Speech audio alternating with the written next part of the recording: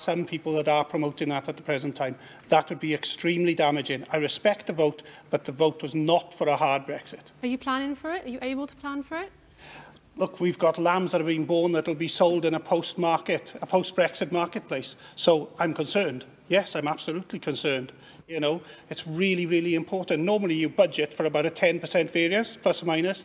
If we lose 35% of the marketplace, if we're subject to 50% tariffs, that's extremely damaging to my business and thousands throughout Wales. Okay. Gentleman at the back here in the black suit. Yes, let's be clear about this. If you're in a negotiation to buy a house, you don't say, I'm going to buy this house from you no matter how bad the deal is. You negotiate. And if the negotiation, if you can't agree a price, you walk away.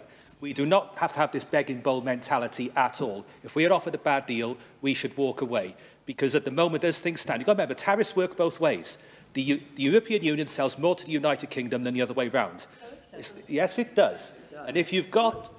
What do you say to people like this gentleman who have their livelihoods at stake?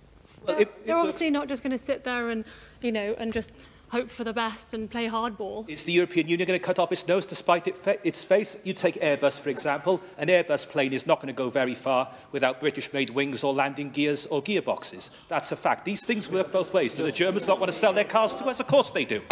All right. I'm going to bring in some of our politicians. Mark Isherwood AM is here from the Conservative Party. So I've got a quote. Liam